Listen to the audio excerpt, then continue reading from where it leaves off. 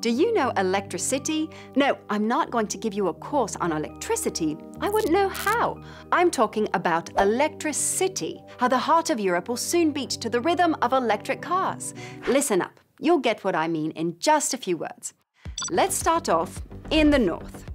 In the north of France, Renault Group is going to pool together all its EV-specific activities. To be honest, it couldn't have worked out better. There are already 3 factories with widely recognized expertise in Douai, Maubeuge, and Reims. Coincidence? I think not. Great synergies. Team Renault is going to work as a whole. Here, I'll invent this. You make that. You over there, can you make a bit of this? Do you know a specialist who can do that?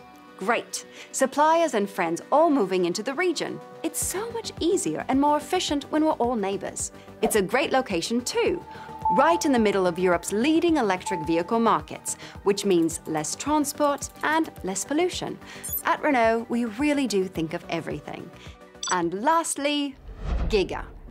Because yes, this is a giga project with a gigafactory for batteries that will reach a capacity of 24 gigawatt hours. It's going to give a giga boost to the future of France's electric cars. I'll bet anything on it. So there you have it. You're now much more up to speed with ElectriCity. It is a made-in-Renault ecosystem, the first of its kind in France, which will pool together innovation and production of Renault's popular and affordable electric vehicles in the north of France, all while reducing the environmental impact as much as possible. It really goes without saying.